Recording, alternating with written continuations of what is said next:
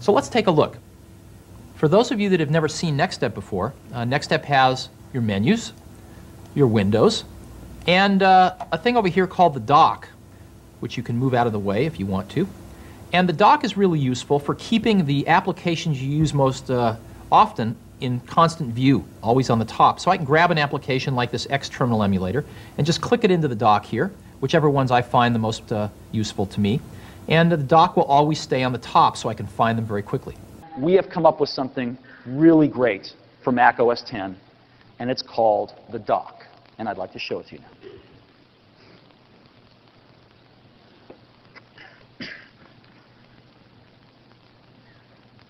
This is the dock.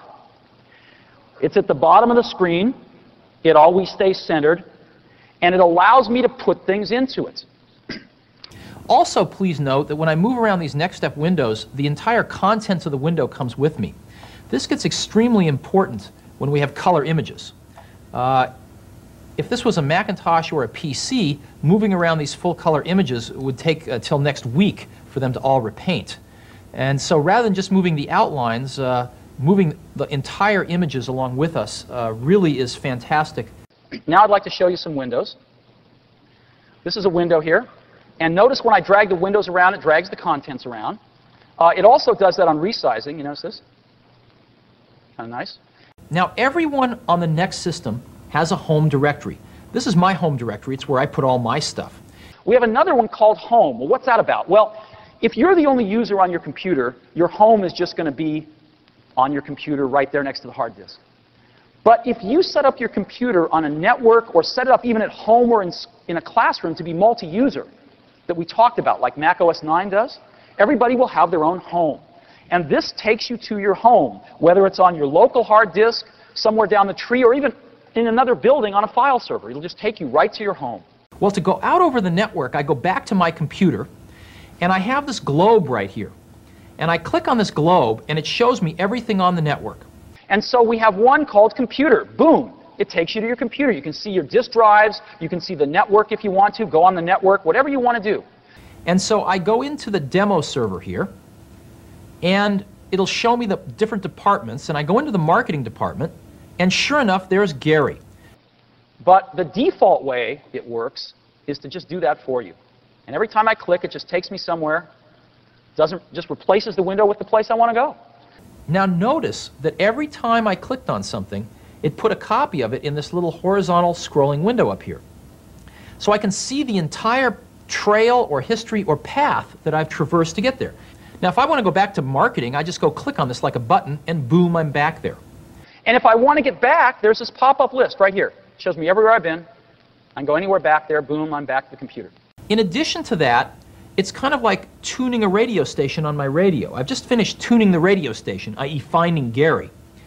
If I'm going to listen to this radio station a lot, I'd kind of like to program a button just like I do on my car radio. Well, I can do that. What I do is I just take Gary's home directory and drag a copy of it anywhere up here on what we call the shelf, and it programs a button for me.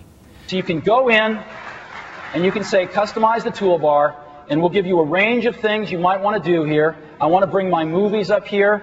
I want to bring the path up here. I want to move this over here, and maybe I'll bring music up here too. As you know, NeXT was the first environment to incorporate fax into it. We have full faxing built into the entire NeXT environment. You can fax from any document. By popular request, in Panther, we are building in fax. There are still some people that fax, if you can believe that. Normally when you'd fax, if I want to fax this document here, I'd go to print it, and I would simply pick a printer here and say print.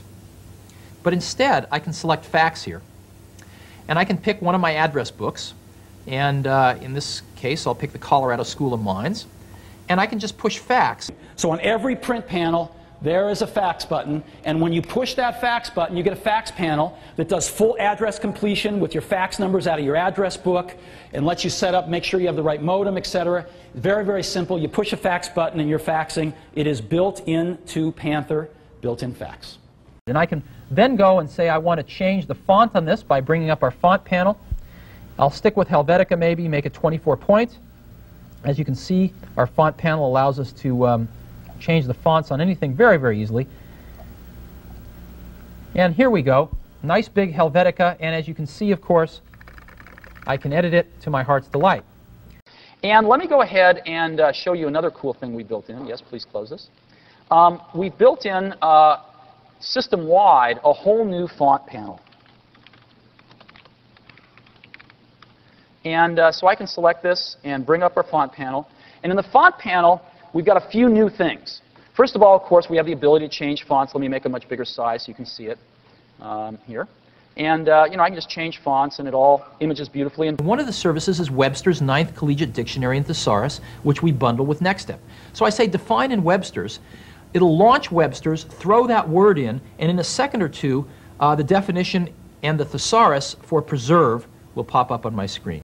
A dictionary and thesaurus, right at your fingertips.